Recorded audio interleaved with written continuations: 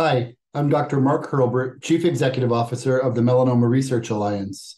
Thank you to all the veterans that have served our country.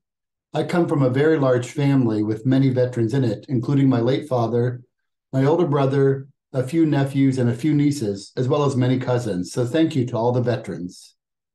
Research has shown that veterans are at an increased risk for melanoma, and I'm honored and proud to be leading a team in partnership with the Providence VA Hospital, the Boston VA Hospital, and Massachusetts General Hospital to look at risk factors for melanoma among the veteran as well as civilian populations, and a specific focus on rare melanoma subtypes, which include acral melanoma, mucosal melanoma, and uveal melanoma.